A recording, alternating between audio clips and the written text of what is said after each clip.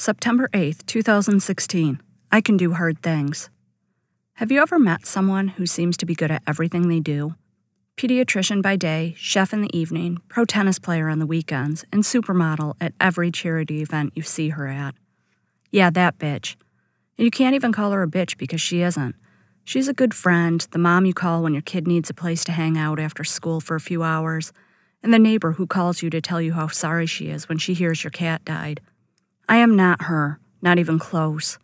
I come home from work most days and look in the refrigerator with confusion about how my husband can build an actual meal out of the contents. I fall down chasing my daughter playing a game of tag, and I arrived an hour late to the last charity event I attended because I had spent the prior 2 hours rummaging through my closet reminding myself why it's a good idea to try on dresses before I buy them. Some days I am acutely aware of all of these shortcomings. Days like Saturday, when I was attempting to make breakfast while my husband was at the grocery store. My daughter had requested a purple egg. I thought, no problem, we have eggs, we have food coloring, this is easy. I even told her she could help. We went into the kitchen and prepared to make our masterpiece. I grabbed the eggs while she pulled her stool over to the counter. I cracked the egg into a bowl and handed her the whisk. She responded with a look of confusion and said, "No, Mama, I want a dipping egg. Make the white part purple, but leave the yellow part yellow." Oh no. But then I remembered I can do hard things. I can do lots and lots of hard things. But first I needed coffee. I got my cup of coffee started and returned to the counter with another egg. As I walked by the coffee maker, I noticed it was low on water, so I grabbed a Guinness pint glass, otherwise known as everyday water glasses, out of the cabinet and shoved it under the freezer water dispenser to fill while I cracked my egg into the pan. I cracked my egg without breaking the yolk, go me, and dropped a few drops of food coloring into the egg white. As it sizzled away, I took a fork and stirred the color gently through the egg white. But it didn't really mix. Egg whites and food coloring are very similar to oil and water. You can stir and stir and stir, but they run right back to their own side of the pan.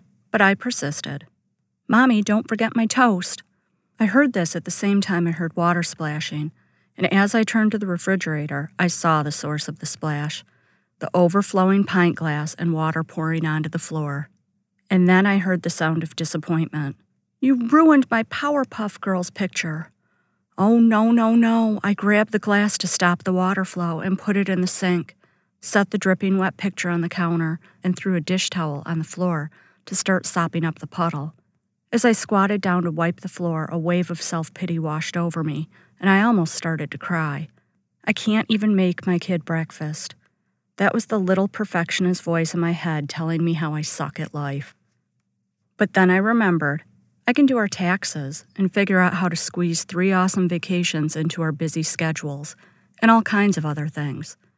I remembered that I can do lots of hard things, and I don't suck. I pulled myself off the floor, cleaned up the water, and got the rest of breakfast cooked. I even managed to salvage my daughter's Powerpuff masterpiece in case the Louvre ever comes looking for it. It's a little wrinkled, but hey, so am I. When I put that ugly purple egg on the table in front of my child and saw the smile on her face, I realized that it didn't matter that it didn't turn out the way I had envisioned it. It wasn't even close, but she thought it was the greatest thing in the world.